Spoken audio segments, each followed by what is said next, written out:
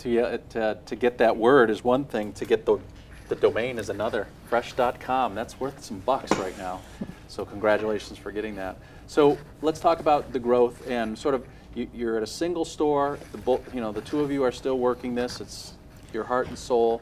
It's really tough because when you're trying to do something, and we started sort of importing, obviously we were importing some lines, there was not a fresh product yet. The first 2 years, it just was really difficult because it wasn't a great retail location, so there was not a lot of foot traffic. I mean, we got a lot of appreciation from the locals. We got a lot of press. We actually even got some national press very fast.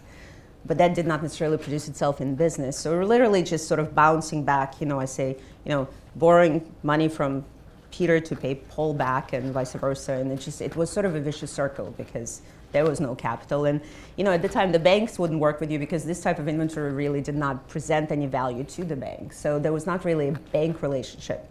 So, I mean, where do you go? You want to grow, or you want to at least, you believe you have something that has a response. You believe that you're doing something that's really right for you, and fortunately for people that are coming into the store and buying it and responding to it.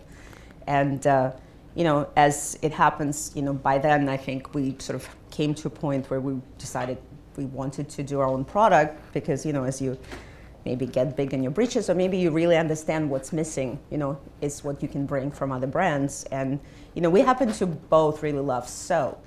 I mean, and it may be coming from the fact of growing up, and there was one soap that was used basically in households. It was called baby soap, and it was used on me when I was a baby. It was used on laundry. It was used on everything else. Household soap called baby soap.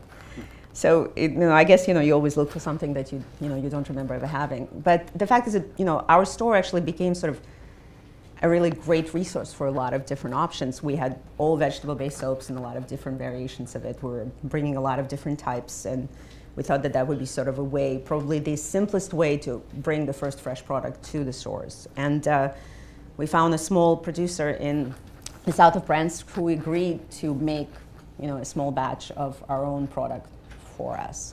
And it wasn't sort of like a private label idea. It was literally, we could actually tweak the formula. Lev could work on the fragrance. Mm-hmm. So in 2.5 years later, we were able to do that.